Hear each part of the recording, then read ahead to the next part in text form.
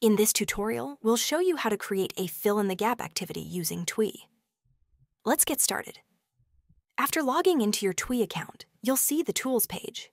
Click on Vocabulary or Grammar Tools, or use the search bar to find the Fill-in-the-Gap tool. Click on it to open a new lesson. Now, let's add the text we want to use for the activity. You can type or copy-paste sentences, a text, or a dialogue into this box. If you don't have a text yet, you can generate one using Twee. Just click this button to create a text based on a topic or vocabulary. Next, highlight the words, collocations, or phrases you want to turn into gaps. Click Create Gap for each one to set up your task.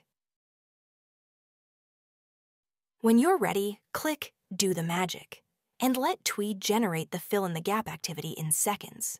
And that's it. Your interactive exercise is ready to use. From here, you can continue practicing the vocabulary from the gaps with a word definition matching task, or explore more reading comprehension activities, like creating multiple choice questions based on the text. Now you have a quick and easy way to create engaging grammar and vocabulary exercises. We can't wait to see what you create with Twee.